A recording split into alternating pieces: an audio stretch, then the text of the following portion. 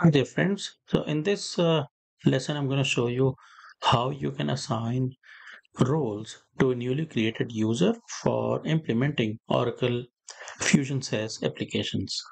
So, let's go into Fusion environment. So, if you recall, in the last video, we have ended up in creating this particular user, which is having a username of Rohan Kumar. Okay, so in order to add the roles, I'm going to click on Edit and hit the button Add Role. Here, I'm going to first add a role called as IT Security Manager. So I'm going to click on this one. And then here, I'm going to choose this and hit Add Role Membership. So as soon as I do that, the role will be added. As you could see in the background, it's visible. Likewise, I'm going to add another role, Application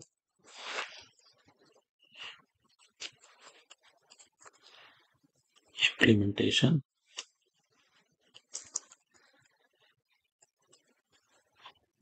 Consultant. Okay, so I'm going to choose this one.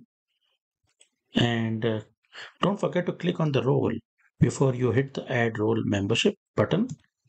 Okay, so this role is also added. I'm going to add another role called as employee. So I'm going to choose this one and then click on that and hit the add role membership. And let's say if there is any other role that we have created.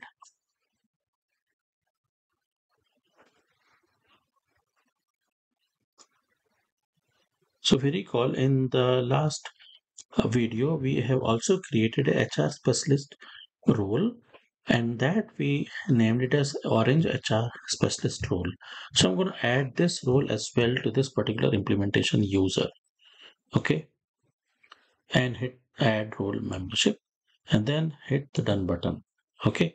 And once you're done, then make sure you're not forgetting anything. And if everything is okay, if you've added all the necessary roles, then hit save and close button. So with that, this role has been added to this user Rohan Kumar, and don't forget to hit the done button. Okay, so now this user is saved. So what I'm going to do is I'm going to re-query back, and as you could see, all the roles that we have added are over here. So what I'm doing it is, as a good practice, while you are working towards your implementation, it's always a good idea to document what you're doing so that you don't forget what's going on. So for me, I am maintaining a simple Excel file. However, you can maintain a separate functional document which is given by Oracle. And that in Oracle TCM methodology, you call it as a CWB, or as a full form of CWB, it stands for config workbook. It's an Excel based workbook which is usually provided by Oracle, and that you sort of fill in as you go on in your setup. But in my case, rather than doing all that, since it's sort of a demo environment, I have just maintained a simple Excel file, and which is I'm going to show you, which is over here. So the first thing that we have done as a part of step number one was to create a HR role, and you see how I'm maintaining it. I'm writing the navigation so that I don't forget, and the role that I have created and the security criteria I have given, so that next time when I come, I know in the Excel file itself, which is almost similar to config workbook or given by Oracle, that what all I have done so far. Likewise, I'm maintaining a another Excel sheet for the users that I'm creating as a part of implementation. So the username I have given was Rohan Kumar at, or it was just Rohan Kumar, right? And then email address is rohan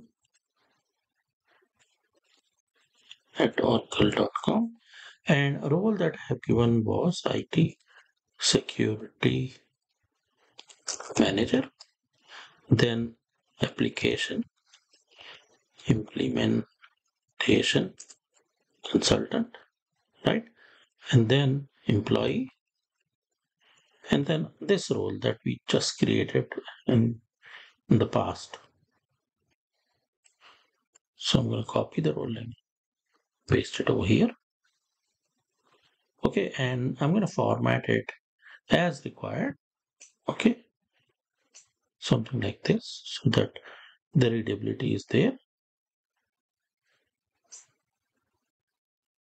Okay, it's up to you how you want to document it, but I just work in a methodical way so that I just remember what I have done. And you know what? Sometimes a lot of confusion comes while you are setting up things. You may end up in forgetting it.